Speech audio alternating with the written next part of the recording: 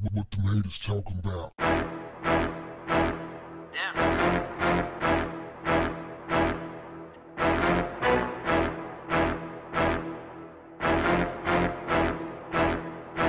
What's up, family?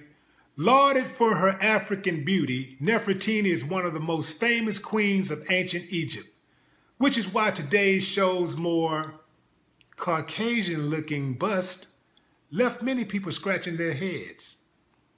Using preserved remains, modern technology, and so-called painstaking artistry, a team led by Expedition Unknown's Josh Gates presented a reconstruction of what King Tut's mother would have looked like. This version of Nefertiti has skin that looks freshly tanned as opposed to a skin of tone, someone born with sun-kissed pigment in her DNA.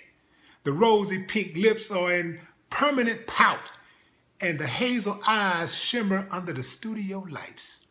When most people think of ancient Egypt queens, they think of elegant, powerful women with beautiful brown skin. The most famous representation of Nefertiti is a bust believed to have been made by the sculptor Thutmose around 1345 BC. That bust is housed in a German museum. It shows a much browner version of Nefertiti, with slightly fuller lips painted a deep cranberry. She is beautiful and very much lives up to her name, which means the beautiful one has come forth. Now y'all know damn well that ain't Nefertiti. Did you see that face? Looks like Peg from the Bundys. Now look here, man. I can't say that I know with absolute certainty what Nefertiti looks like, but I know damn well she wasn't Caucasian. I mean, that's common sense. That's backed up with scientific proof.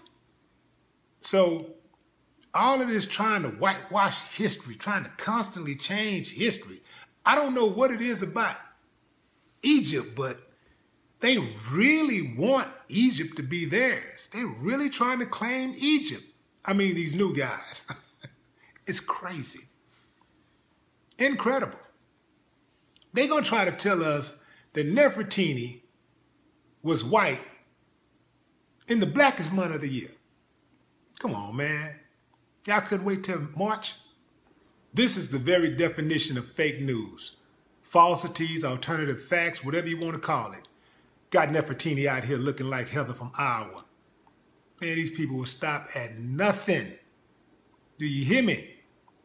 Why you always got to make it about race? It's always about race. Race, race, race. Well, question. If she was Asian, would it make a difference then? Of course it would. It's always about race.